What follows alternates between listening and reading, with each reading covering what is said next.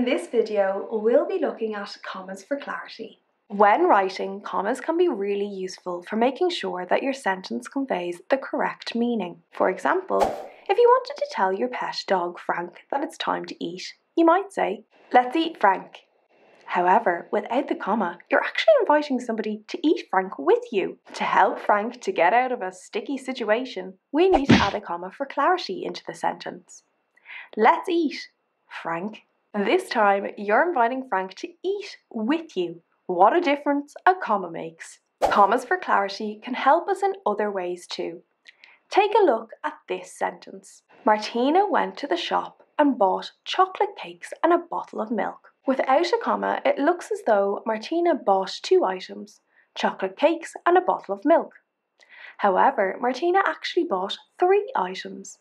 So we need to use a comma to make the meaning of the sentence clear to the reader. Martina went to the shop and bought chocolate, cakes, and a bottle of milk. With the comma added for clarity, it's clear that Martina bought 3 items. Let's take a look at our first question. Here you're being asked to add 2 commas into the sentence to make it clear that the children took part in 4 activities. You'll need to use 2 commas to separate 4 items in a list. Can you spot where they need to go?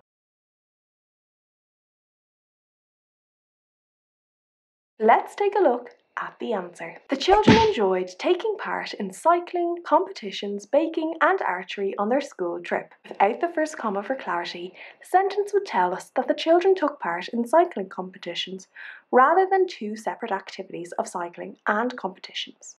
In this next question, you're being asked to explain how the comma changes the meaning of the second sentence. Bella, Matthew and Mo won an award for teamwork. Bella, Matthew and Mo won an award for teamwork. The comma has been added after the word Bella. How has this changed the meaning of the sentence?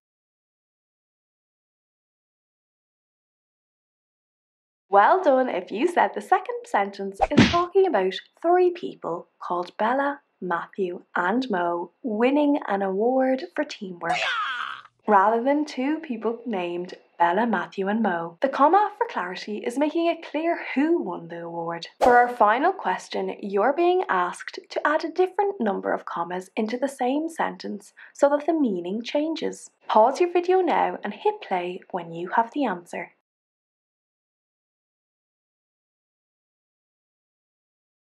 Let's take a look at the sentence. After leaving Lana, Harry and Alex played football. The first part of the question is asking you to add 1 comma to show that only Harry and Alex played football. That comma would go here. After leaving Lana, Harry and Alex played football.